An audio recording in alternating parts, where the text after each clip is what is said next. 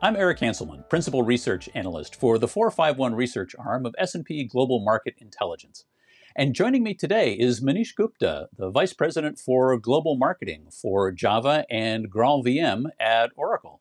Manish, welcome. Great to be here, Eric. Today we're going to talk about application modernization, a subject that's critically important as organizations look to move through the process of digital transformation and digitization to be able to bring their application portfolios up to the requirements of today's businesses. From our vantage point, we really are fortunate to be able to interact with a very large number of organizations, small and large, that are in various phases of what they might consider and construe to be modernization. We think of the organizations we deal with in sort of three categories. Their applications are either in a mode where they're in maintenance mode, and they may or may not be changing a lot.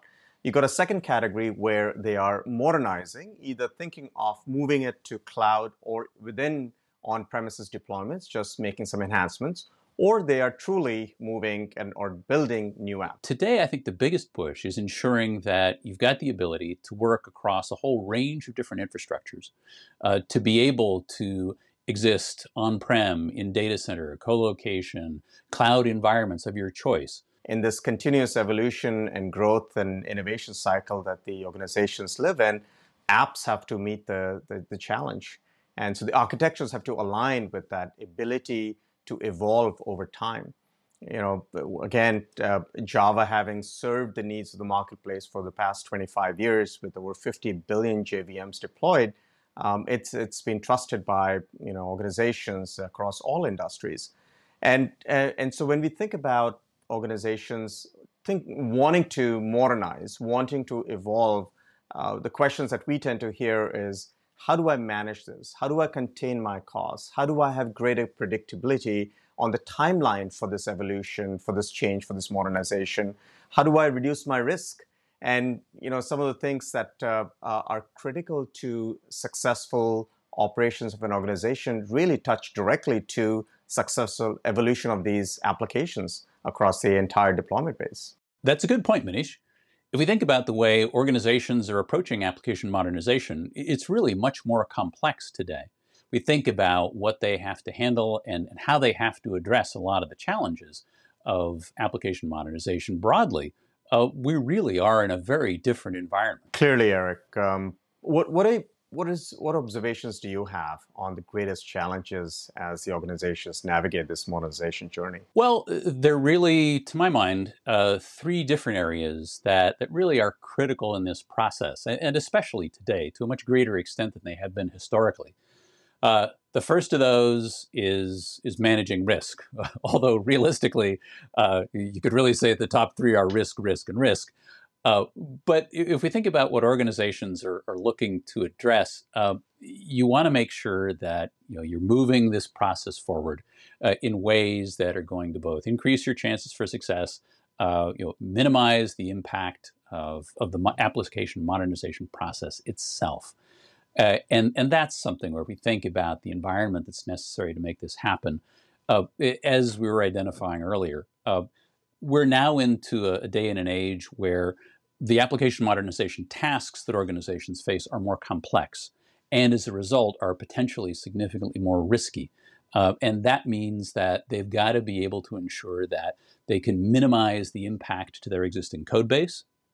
They need to understand that they can actually move forward with capabilities that are going to be able to allow them to address vulnerabilities, and also be able to deploy into the broadest range of environments possible when they're moving this whole application process forward. One of the things we have done recently is introduce a new cloud-native service called Java Management Service.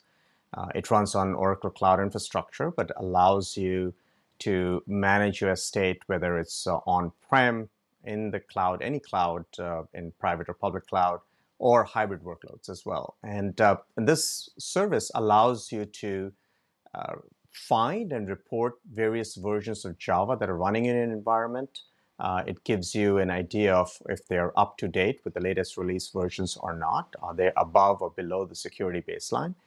So it gives you, visibility and then insights into what the gaps might be that you may want to address as you're thinking about modernizing your application suite. And that's the other aspect of this, but in the guise of increasing speed and efficiency, ensuring that the application modernization process can move forward efficiently and effectively so that you can actually accomplish the goals as rapidly as possible, but also to be able to do that with a level of efficiency that allows your teams to be able to accomplish those tasks without requiring legions of participants in that whole process. That's one of those things we think about.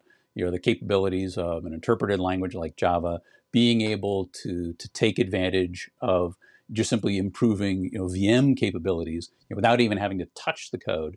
Now you've got the ability to affect the performance of an entire body of code. You just simply by upgrading and improving capabilities within the virtual machine environment itself. We've launched GraalVM Enterprise, the enterprise edition of that, recently. In fact, we announced that inclusion with Java Management, with Java SE subscription service in February of this year.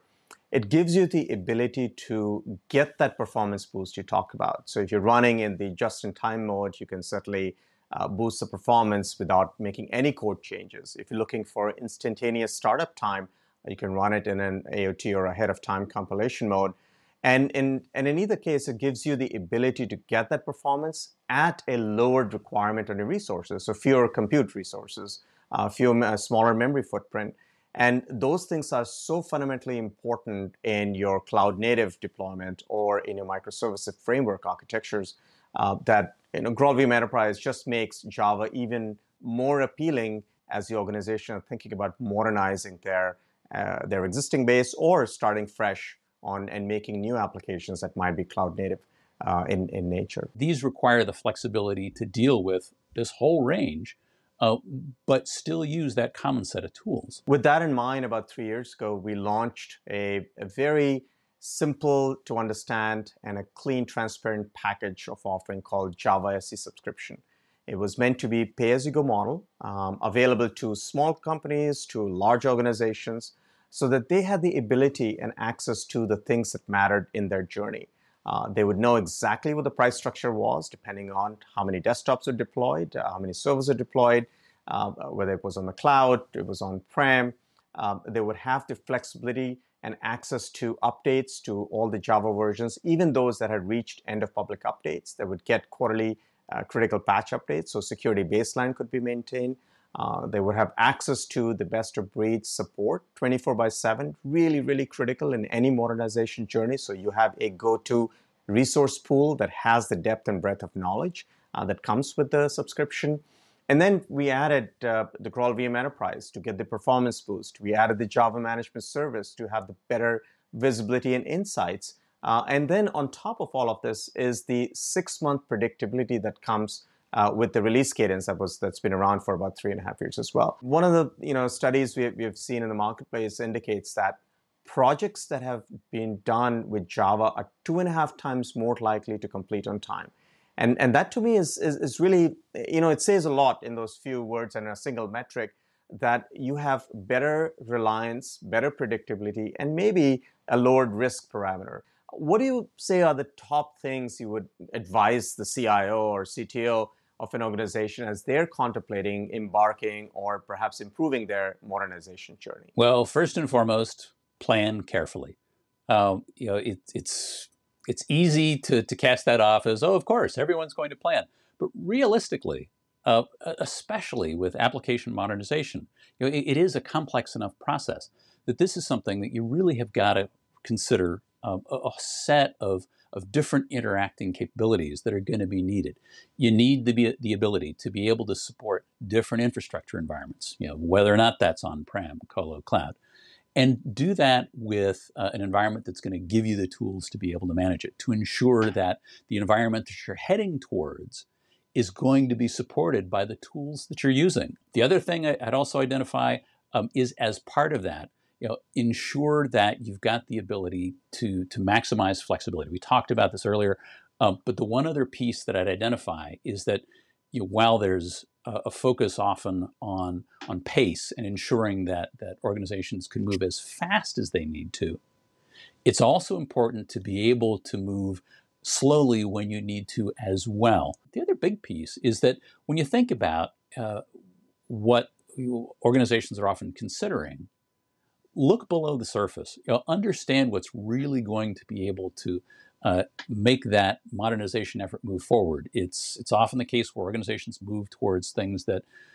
seem attractive for a very short term, but again, the application modernization process should be that piece that really ensures that you have a perspective that this is going to be long term, and that you need to be able to have a modernization environment that's going to support you throughout that. Ensure that you can move forward to the application modernization goals that you have with a capability that will minimize the total amount of code change that's required to ensure that you've got the ability to get the most out of the performance of the platforms that you've got, and ensure that at the same time you can manage that overall risk of the process and the ongoing application modernization efforts that are going to be underway for a considerable period of time. Very well said, Eric.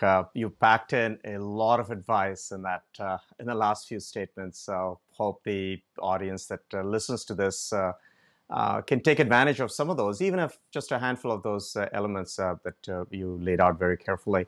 Appreciate that. From our vantage point, we've seen Java has been the leading development platform for over 25 years, based on its pillars of trust, innovation, and predictability.